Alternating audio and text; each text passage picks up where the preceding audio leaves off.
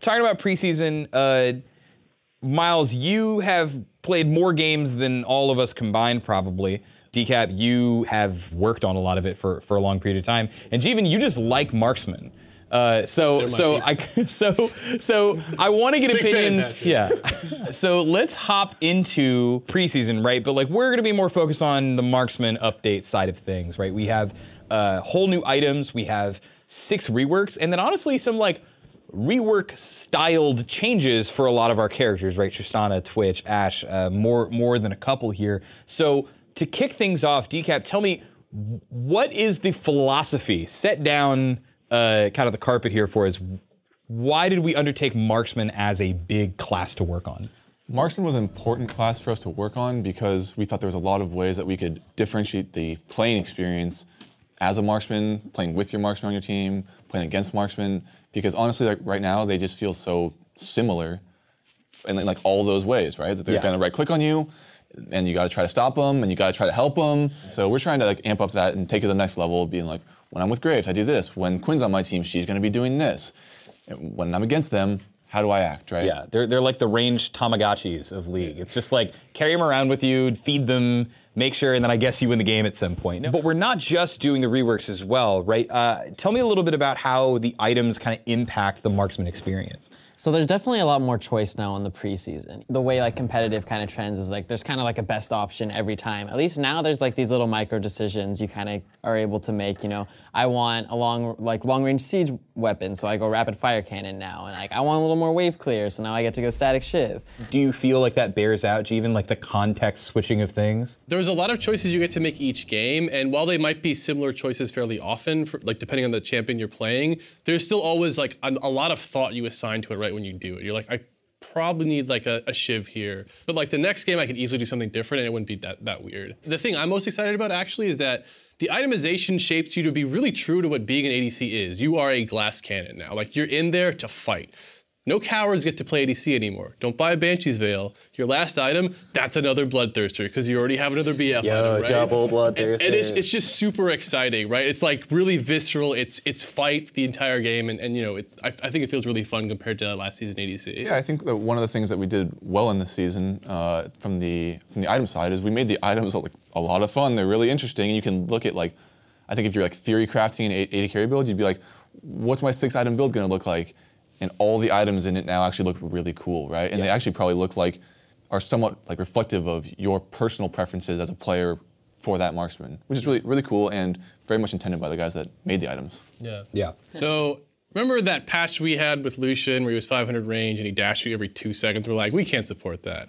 Well, he's coming back in 522, and it's pretty cool. Yo, I love playing Lucian. Okay, I'm excited. For me, the most exciting change that I've been playing lately is definitely Lucian with Essence Reaver, and he has a lot of options where he gets his Zeal item, but with 2 items, he's literally at 30% CDR, and his dash is on like a 4 or 5 second cooldown or less if you're getting your What's so cool about that is that Lucian's like dash and his Q and his passive play really well together, but now he can like not have the crazy crit damage multiplier, and still get to dash around, feel really awesome, and I think the experience of playing Lucian gets better, and it's actually just much different, and it's what I think as a Lucian player you want to do and want to feel like. So are we trying to make tanks sad? Are we trying to make the marksman overpowered? Where do we kind of want the power balance in the game? We want to put agency back into marksmen, and such that they feel like, you know, they have a strong impact on whether the game is won or lost from the beginning of the game, right? Their actions like earlier in the game, and especially like their item synergies are taking off on like the 1.5 full items to 2 items. So they get to feel like a full character every game, right? It feels like we may be switching back to saying, these are marksmen, these are the cannons of your team, and whether you go all in on trying to kill them with your Zeds and Rivens, or you go all in on trying to protect them or enable them, is actually kind of interesting, and I'm excited to see it return. Are we anticipating people getting kind of left in the dust if this happens? So having the most powerful character on your team also be the most vulnerable enables a huge amount of classes to play. And then I think like you go full circle, it's like, well, there's a lot of Kog'Maws now because he's wrecking faces, right? Okay, there's a lot of Zeds and LeBlancs. So what do we do with that? Well, Nautilus is going to be like at that Kog'Maw side. You know, you ever try to kill someone past the Nautilus, it doesn't happen. Boom, and you're stuck. So like tanks might be somewhat victimized by ADCs in this iteration, maybe, but they're also enabled in some sense too. Yeah. Quinn sounds like, right next to Graves, those are the two most drastically changed champions here in the preseason.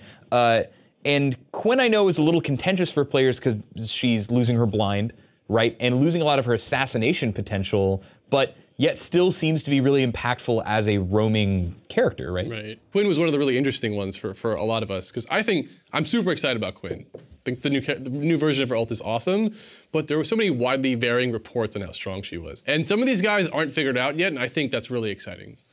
And I think that's kind of the thing with all the Marksman changes, is we wanted to emphasize the cool things about them. And I know a lot of Quinn players will say, well, Quinn has all these cool things going for her, but we did feel like Quinn does a lot of things about 70% of the way there, right? If she's on your team, you can count on having a lane bully, sort of assassin, sort of duelist, sort of roaming, can't really team fight, falls off early, AD carry, right? And while that wasn't necessarily unhealthy for the game, it didn't really tell a story of like what the character is going to try to do to win the game for your team, right? Right. You put more map pressure on the map constantly than anybody else in the game. And we're hoping that we can really make that like come to light, right? I want to know a little bit more about Graves as well, because his changes are perhaps the most drastic. He doesn't even feel like a true marksman anymore, actually. Right. I mean, you say the changes are so drastic. They are from the character you know, but they are not that drastic if you were to ask someone, what does the shotgun guy in League of Legends do? And they didn't know what Graves was, they'd be like, all right, he shoots this like blast thing out and he, does it more, right? I think to some extent, this is what Graves players have really always wanted the most, besides the cigar, which is being true to the... Too soon. Which is being really that dude who's really true. He's got true grit in his name, right? His passive. He hangs in there, he gets close to you, and he blows your head off. And there's no truer version of that guy in League of Legends than this version of Graves. What's the dream? What does good look like? How do we know when we've hit these goals? Because we're saying, oh, we want them to have the build diversity. We want you to like feel really good about picking your marksman, but how will we know when we meet that? I think that's kind of what we're aiming for with marksman here, is like, they're like a familiar breed of character, right? They're squishy, they're not super most mobile thing ever. They do a lot of damage. You try to kill them, right? But they all have this flavor now that they're bringing to the game. And I think the players playing them have ways to express how they play those characters, what kind of play style they'll adopt, through their items, and how they're going to win a game with the marksman. So it's cool. Yeah. I have choices that I make, and I felt good about those choices. My items felt like they empowered me. And to me, it's important that marksmen retain their weaknesses. They're still supposed to be glass cannons. They're still supposed to feel really, really impactful when they have items. They're still supposed to be relying on gold. And I don't think we would have a hard time seeing when that's off. I want to get you guys' kind of last hit on how you feel about marksmen of the preseason. Go for it. Essence Reaver and the joy of right clicking.